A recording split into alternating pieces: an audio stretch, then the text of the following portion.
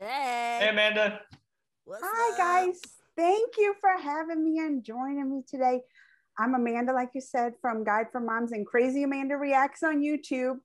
And yeah, I'm loving the show. I hadn't checked it out until recently, and I'm in it. Like you said, it's fun and everything. But my question is, so you play a Twig and a berry. How do you prepare for a role like that?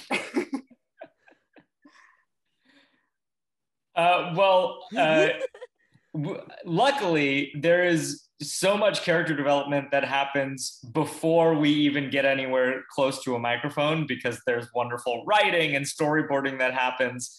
And also, I like to cheat because sometimes there's temp vocals in where the writers have actually given their spin on the character to help create those storyboards. So I cheat off of them. Oh, okay. I look at their paper. But for Twig, he's a literal stick in the mud, which is a joke that I didn't understand until like halfway through the first season. But once I did, I was like, oh, this is perfect because it's basically who I am. Yeah, he like literally hangs out in mud puddles. He's like, I'm gonna go check out this new mud puddle. You can't see below the Zoom screen, but this is all mud down here. It's 100% mud. Well, your top half cleans up well. Yeah, thank you. What do we do to prepare? Well, usually, like lately, because, you have to do Zoom meetings. So you go in and you're like, hey, and you guys all laugh and you get laughy and giggly. And then, like, we're just reacting to each other. So if we're hugging each other, I'll be like, and then Josh will be like, that's how I hug. Is that right? Yeah. Hugging is good. And then us playing and having a lot of fun and reacting to each other, it kind of just gets you right in the mood for it. I'm telling you, Alex, I could listen to you all day. So I could definitely react to that voice. You did, touch on what your characters are a little like. And I would like to ask, how do you relate to them? Unfortunately, I relate to my character too much. When everybody's having a good time, I'm sitting there wondering who could accidentally get hurt and how to prevent it from happening. And, it's not the most fun being the Twig, but somebody's got to do it. And unfortunately, it's me. I'm probably more like Twig than you think. I like to read quietly in the mud puddle. I don't know. I'm guessing I'm loud like Barry. Like to have a good time. Kind of like crows. If you've seen season 2, you might know. Oh wait, are we allowed to say that? I don't know. Just having a good time. Yeah. We kind of sound alike if you didn't know. I think I relate to Barry also, so I'm there with you. Everyone says I'm loud. You can ask Tanya that.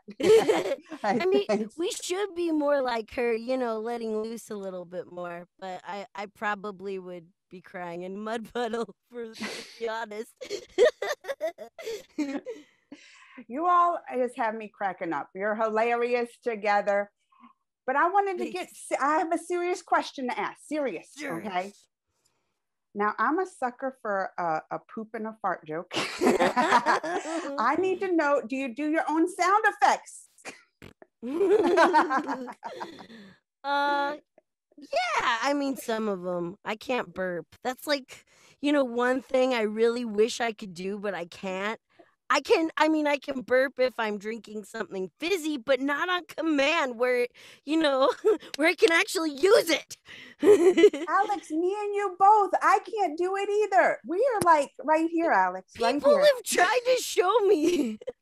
And it doesn't work. I can't do it. Yeah. Do you have any sound effects that you can think of, Josh? Well, I tend to do it whether I'm asked to or not, and then a lot of times I get like No. We'll obviously use sound effects for that. We don't. Please stop blowing raspberries into the microphone. There's no world in which we would ever use that. And I'm just, They use them. They use raspberries. He's lying. Oh, I love when you're, let's say you're underwater or you fall in a puddle or something and you're calling out. One of my favorite things to do is like you go like this with your lips. Twig!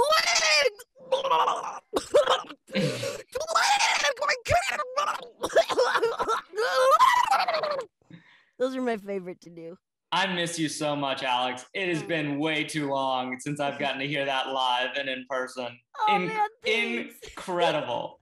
Thanks, Josh. I miss you too. I can't wait to see you in the office. Back in the office. She's a master. In case it wasn't clear, Alex is a master.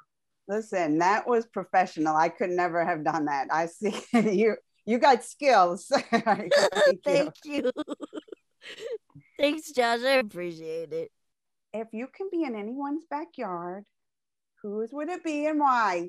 Ooh, fun question. You go first, Josh. Okay. I think if I could be, I'm going to repeat the question to give myself time to think of Do you want me an to answer. Go first? Do you have something ready to go? You go if you have something ready to go. Oh, yeah. I'd be in Bette Midler's backyard. Duh. And why? Why? Like, you hear her sing all day, but you wouldn't know. Yeah. So there you go. You're up, Josh. She had a fast one, too. She was ready for this one. I mean, I think about it a lot.